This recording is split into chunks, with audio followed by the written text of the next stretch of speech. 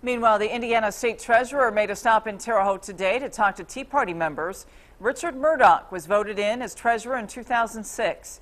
At a meeting at a VFW lodge tonight, Murdoch told the Wabash Valley Tea Party about his campaign. Murdoch is running as a Republican candidate for U.S. Senate. And Tea Party members say it's time for a more conservative senator to be elected. The Wabash Valley Tea Party is a conservative organization. We would like to see the return of some values of conservatism, and we feel that the way to do this is for us to elect people to the Senate who agree with our ideals, who agree with our aims. Tea Party members say they're looking for someone who will fix the jobs problem in the Wabash Valley, as well as elect Supreme Court members who will look at the Constitution more literally.